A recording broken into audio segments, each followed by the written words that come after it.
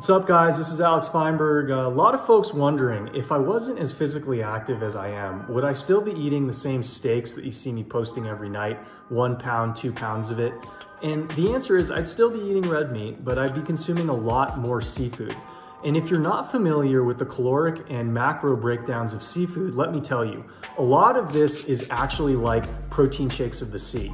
You can eat so much of it, and if you're grilling it or if you're preparing it in a lean manner, it's incredibly hard to overconsume.